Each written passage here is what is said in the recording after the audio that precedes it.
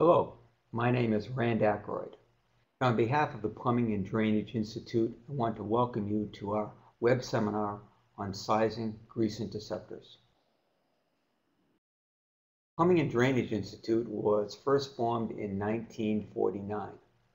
The organization developed the first performance document for testing grease interceptors.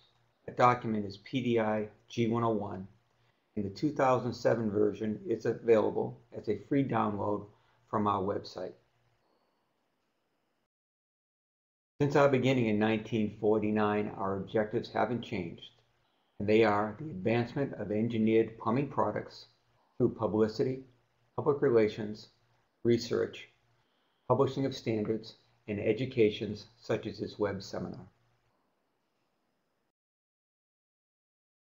The important fact is that we must capture the grease before it enters the drain, and grease interceptors are the way we do that.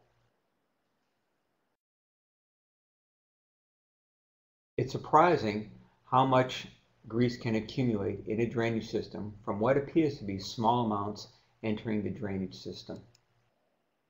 But the repeated use of cooking equipment in a commercial kitchen, the washing and rinsing off dishes, results in disaster when it comes to our drainage system and the municipal system.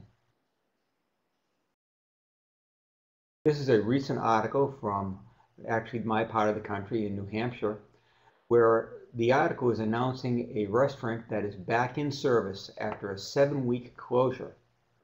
Closure was due to a grease clog and a failure of the drainage system. So as you can see, the grease is not only a problem to the municipal system, is also a problem to the actual restaurant owner. Before we get further into sizing grease interceptors, though, we must be on the same page in terms of what we mean when we use specific terms. When we talk about the term grease interceptor, that term is actually an overall industry term and means several different types of devices.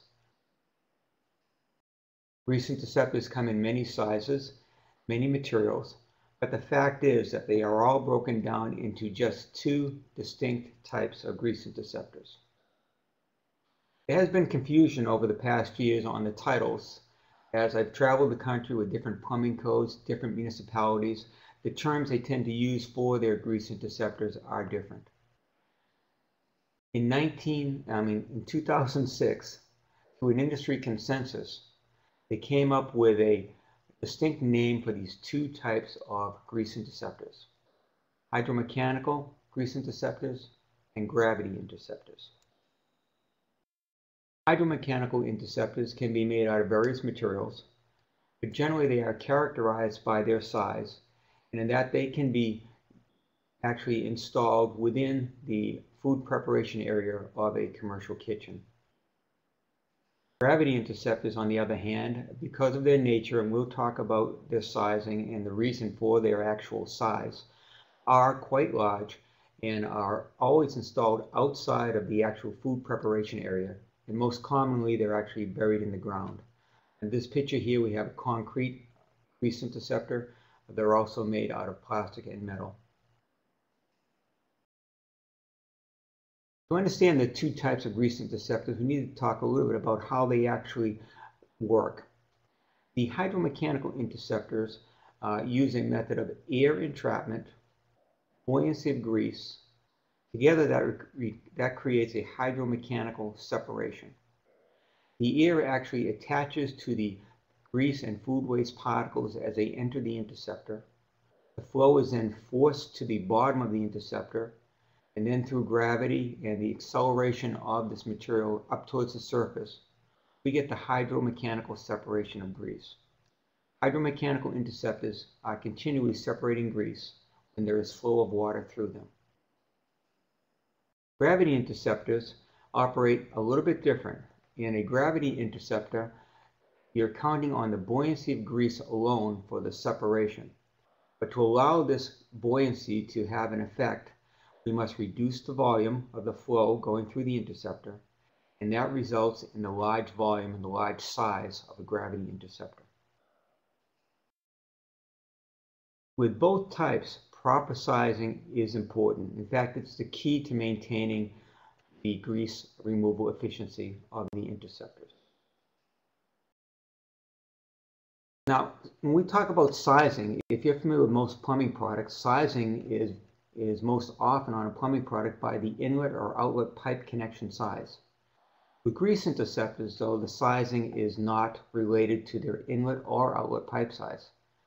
In fact, the sizing terminology is different for the two types of interceptors we're going to be talking about.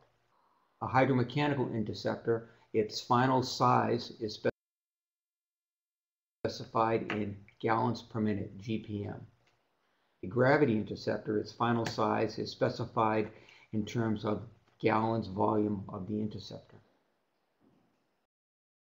With both types of interceptors, though, the sizing is basically the same, and it starts with simply knowing the anticipated flow rate in GPM through the drainage system. When we talk about the size designations, we'll find out that the hydromechanical interceptor is that the GPM flow that the unit is designed and rated for is actually its size designation, GPM. For the gravity interceptor, once we know the GPM, that is not the size of the interceptor. We must then multiply that GPM by a time factor, since it does take time for this buoyancy of grease to occur.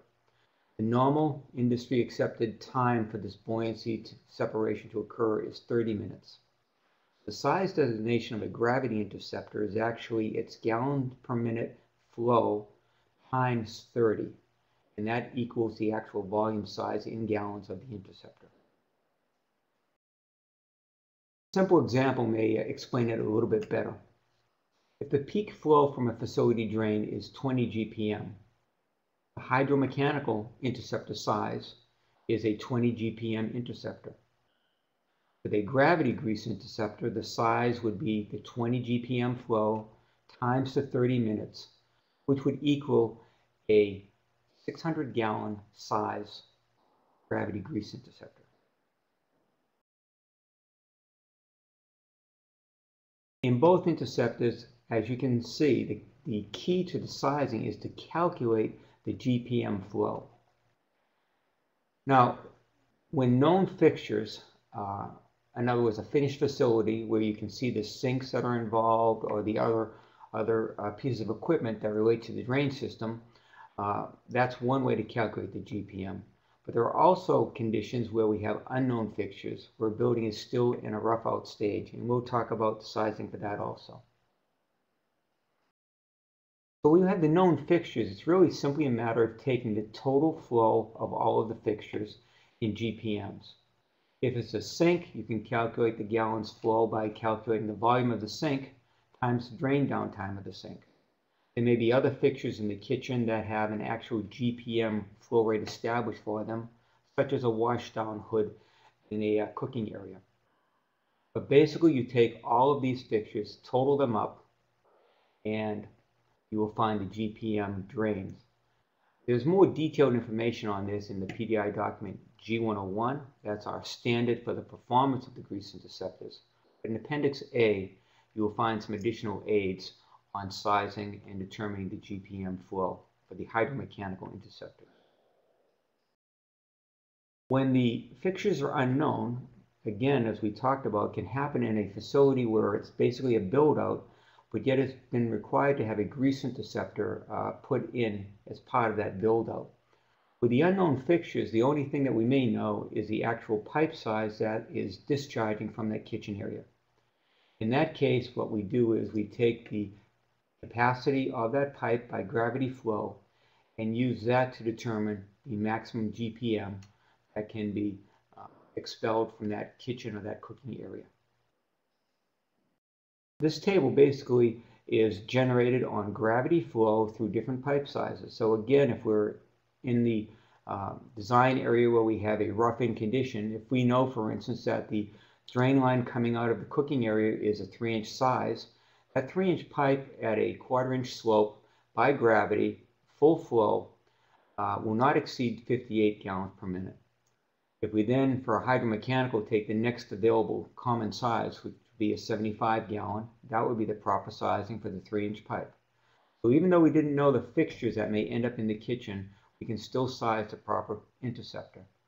Gravity interceptor, as you can see, for that 3-inch pipe would be at 2,000 gallons. And the way we achieve that is basically by that formula we used before, where we took GPM times 30, and the nearest available common size for gravity interceptor for a 3-inch pipe would be the 2,000 gallon size tank.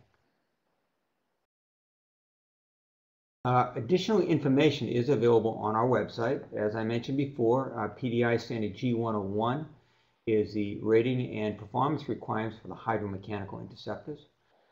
There's also another document called PDI Guide to Grease Interceptors, which has some additional general information about the installation and use of grease interceptors.